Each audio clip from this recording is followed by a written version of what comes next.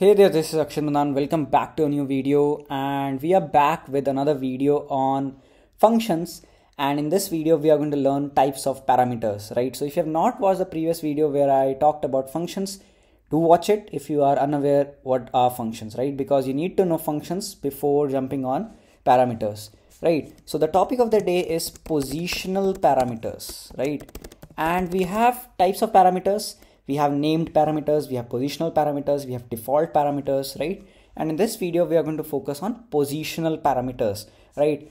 And so just to learn this, I'm going to create a function, main function, which is going to call some other functions also, right?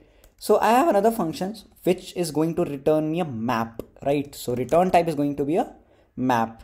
Perfect. Okay. And it is going to be user map. Okay. So it is going to return me a map which is going to be of which is going to be user map. Okay, that's fine. And this function takes certain parameters, right? So in this circular brackets we write parameters, right? So my first parameter is going to be name of that user. Okay, my second one is going to be the age of that user. Then my another parameter is going to be gender of that user, sorry.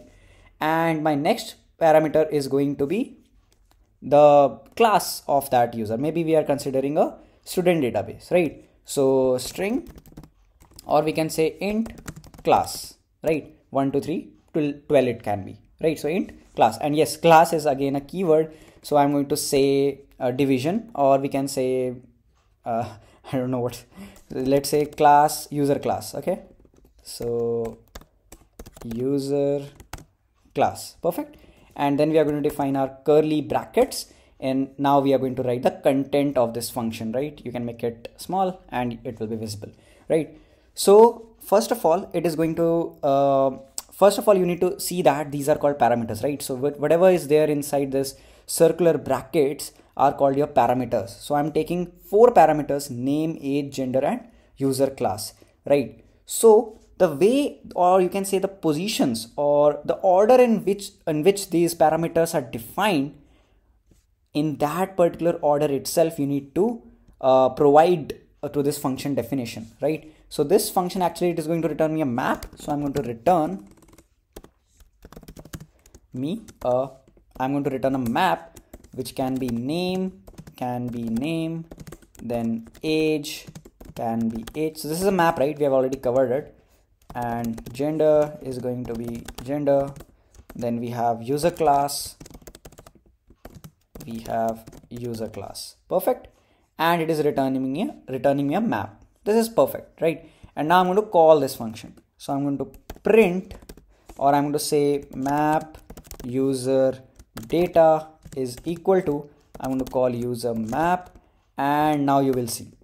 So this function needs parameters. That's why you are seeing this red error, and you can see over here also I can see my error, 4 positional arguments expected by the user map. So you can see positional arguments. So these are also called arguments. They're called arguments, and they're also called parameters, right? So positional arguments. Why positional arguments it is written? Because the way in which these parameters are asked from the function definition, in that order only you need to provide. That means first of all you need to write the name of the user, then you need to write the age of the user, then you need to write the gender of the user, and then you need to write the class of the user. So I don't know what I should put in the class. Let's say 12th class, right? So 12. Now you will see all the errors are gone, right? All the errors are gone. So first you provided your name, then your age, then your gender, and then your user class.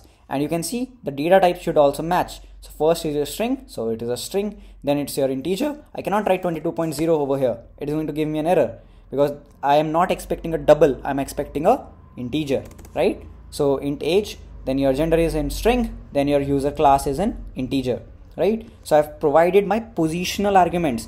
So the name only defines over here the position needs to be fixed. So position is fixed, right? It needs to be consistent, right? And now you can print your user data. So it is super simple, right? No rocket science over here. So I can just run it, and you are going to see my user map. You can see this is my user map. So these are called positional arguments or positional parameters. I hope that you like this video. I hope I was clear. Till the next content, keep coding, keep innovating, and thanks a lot.